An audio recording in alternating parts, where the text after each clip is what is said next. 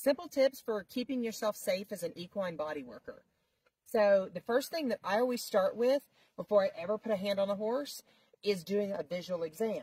Now, when we look at this mare, she's got her hind foot cocked. She's sleeping. We go to look at her face. She's got a nice relaxed eye. She has no tension in her jaw. She has a nice relaxed ear. She's probably not going to pose much of a threat to me. But as I approach her, I still don't want to immediately go to her head, because if I come into her space, most horses, you're going to see them really raise their head up and kind of look at you and spook. Now, as this being my own horse, she's not going to be quite as scared of me. But I always try to approach the center point of our horse, which is right behind our withers, because this is a nice neutral point. When you watch horses in the wild, whenever a horse approaches another horse, they're not going to go directly and get in their space right at their head.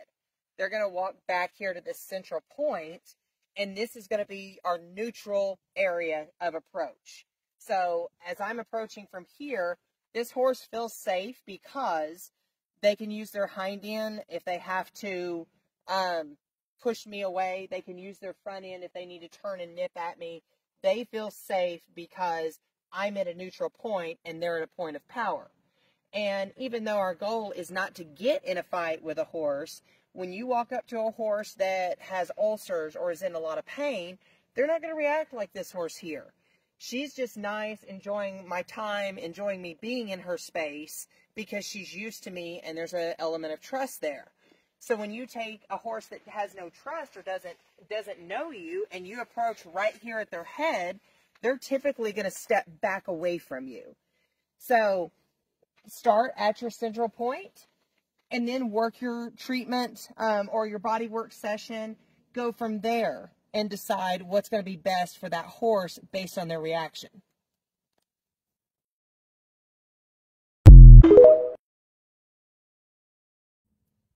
Simple tips to keep you safe as an equine body worker. So when we're going to go do a hind end stretch, I'm going to always reach with my left hand. So you will notice I almost always keep contact with this horse, especially if I have my back towards the head of the horse. Because if she goes to turn and nip or bite at me, I'm going to feel it in my forearm. I'm going to feel these muscles contract as she's moving, and I'm going to know to turn and look at her. It also gives me an escape. If I have a horse that I'm working with that's complicated, that's going to kick or it's going to act aggressive, I can push away. And I've always got a direction to freedom. And sometimes it's not even that the horse is mean or that the horse is acting aggressive because of pain. Sometimes it's simply that I'm working on a horse that's had EPM or something neurologic, and the horse doesn't have enough balance, and I may have to escape if that horse is losing their balance, and I'm afraid they're going to fall on me. So as I go to pick up this hind foot, I'm going to reach, so I'm going to keep contact with her, and then I'm going to reach down with my inside hand to ask her to pick this leg up and bring it forward. And the reason being is like, okay, now I've got my shoulder, so now I've got my arm free to pick the leg up, and I have contact with my shoulder. So then I'm going to reach down her leg, ask her to pick this leg up to come into this stretch, just like this. All right. I'm going to let her relax, let her sink into that stretch. So now, the reason I don't reach with my right hand, even though that's my dominant hand, look at the position. If I reach with my right hand, look at the position that it puts my head in. So if I reach like this, I'm under this horse. So she comes forward and paws. She can catch me in the face. She can catch me in the leg. And also, if I get in a storm with her, for me to get out of here to safety, I've got to be able to get away and then push away from this horse. Where when I pick up with my left hand being on the inside, again, I've got my contact now with my shoulder. I'm asking her to bring this leg forward. I still have contact here with my shoulder as I'm bringing this leg forward into the stretch. I've got my feet wide, but if I need to get away from her, all I've got to do is drop this leg and I turn, and the worst she can do is catch me in the back or in the back of the legs. which is going to be the much stronger part of my body to take a hit versus my face or my front.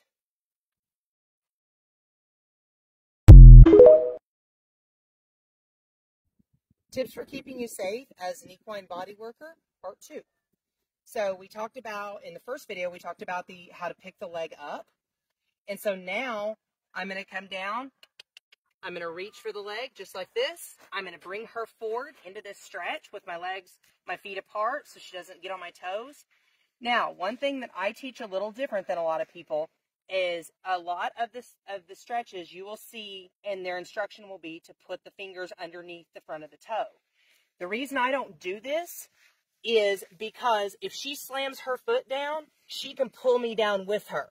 And it's going to be very hard with the weight of a horse on your fingers. It's going to be very hard for you to get your body to turn loose. So if I've got my foot or my fingers there and she drops this foot down, I could come with her and end up underneath her, which is what we don't want. So here's how my hold is a little bit different. So I'm going to pick the leg up and I come to the side. So, and then whenever I bring that leg forward, I've got the back of the hock. So I'm not putting any more pressure. I'm not lifting up. I'm not lifting to the inside.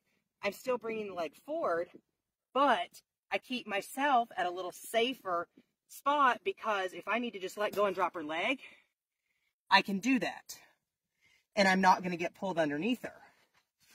So one more time here on this halt.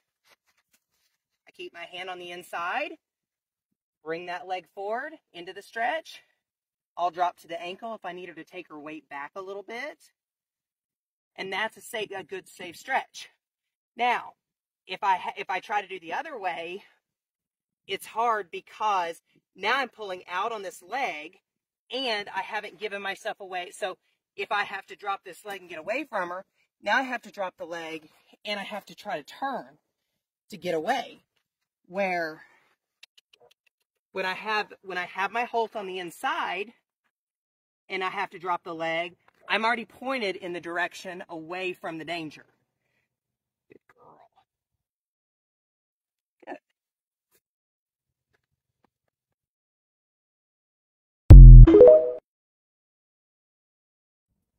Simple tips to keep you safe as an equine body worker when you're doing stretches. So if I'm going to bring this leg forward and I'm going to let her kind of just sink into this stretch, a lot of people teach to have this platform underneath the toe right here.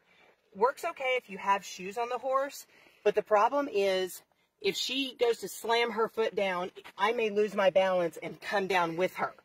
It's very hard if you've got a lot of weight just on the ends of your fingers to be able to open your hand and release. So I do my hand hold more so from the side right here. And then my second hand will either go on the ankle, and that way if she dumps her weight on me, I can ask her to take it back. Or I'll put my second hand hold up here on the knee and ask her to take her weight back if I need to. So I've got her joints supported as I bring her forward in the stretch. I've got my feet wide in case she does slam her foot down. But you'll also notice, like, I'm not forcing her into this stretch. I'm just holding. My hands are nice and relaxed. I'm not even pulling. I'm just holding on to her, letting her kind of ease into this stretch. But the good news is, if I need to drop her leg and step away, I can do that. She's not going to drag me down and end up pulling me into her. Because what I don't want to happen is a horse that starts to strain, and then my head comes forward, and then as they paw, my head is right here to be hit in the face. So I want to stay back to safety. And I want to have a good hand hold that I can have a nice release if I get in a bind with one.